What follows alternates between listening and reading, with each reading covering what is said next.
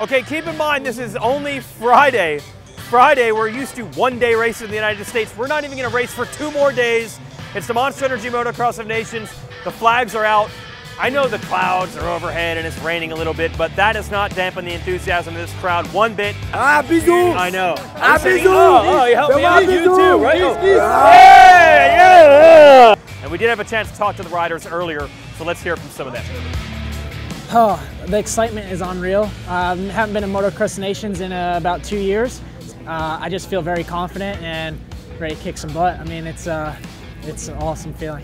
It's not like we've got the 1, 2, and 3 on our bikes right now, so we got to be the guys that go out there and attack it and you know, try to get that trophy back. So, yeah, we're ready. Yeah, I'm like excited as a fan to be here. Being at RedBud, MX of Nation, I mean this race in itself is a different animal than any other national. I'm ecstatic. I'm ready to see what those fans bring, and I'm ready to do some damage.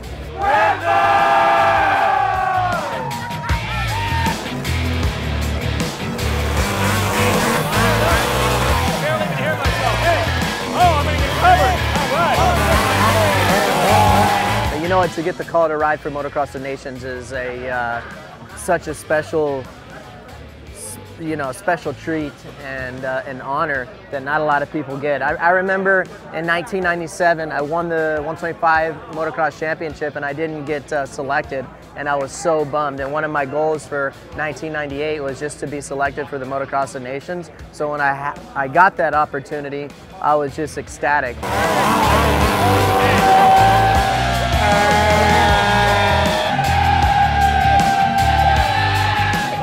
I think nobody will bang bars with Jeffrey, that's sure, because I think he's the fastest man on the planet. I'm pretty sure about it, actually. And let's hope we can battle with Eli and Barsha and all those guys, you know, it should be good.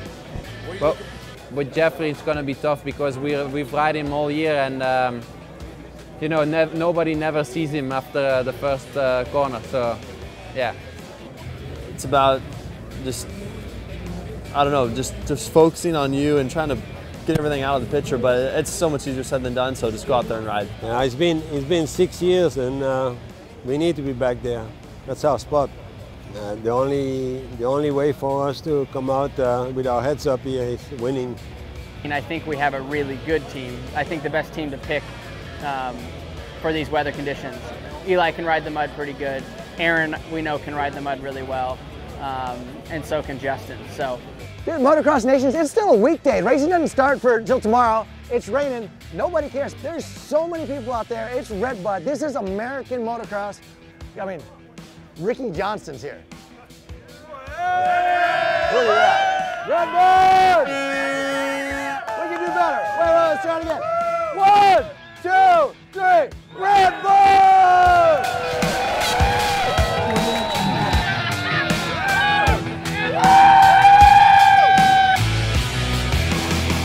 Oh, I'm going America all the way.